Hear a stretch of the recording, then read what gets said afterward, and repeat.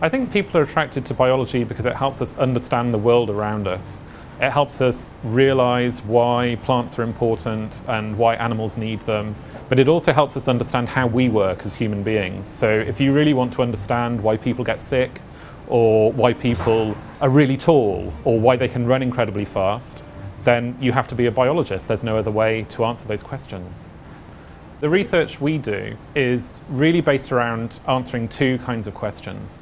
Firstly, I'm excited about understanding why different parasites hurt their hosts, the organisms that they live in different ways. Why is it that a cold only makes you feel a little bit icky, but if you get the flu, you're in bed for days? The other things that I'm interested in are conservation-related questions.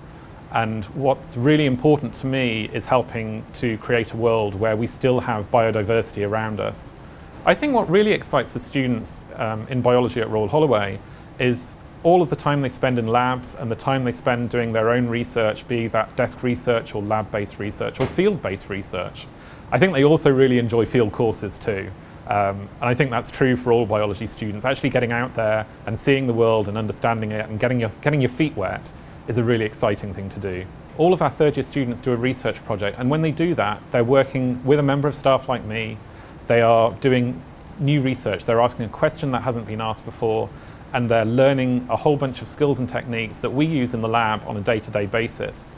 For me, bringing my research into teaching is important for two reasons. Firstly, because I think it means that the students are learning the cutting-edge work. But from my perspective, it's great because when you show people your research, they ask you questions. And the more diverse the array of people you ask questions, the more interesting questions you'll get. And that challenges your own understanding of your work. And it can push you in new directions, or it can make you rethink what you've just concluded. So I think the nice thing about the staff-student community here in the School of Biological Sciences is that the students really get very close attention. So they're in a tutorial group. That means they have essentially one-on-one interaction with a member of staff. There's a real community here. It's not staff on one side and students on the other. We're working together.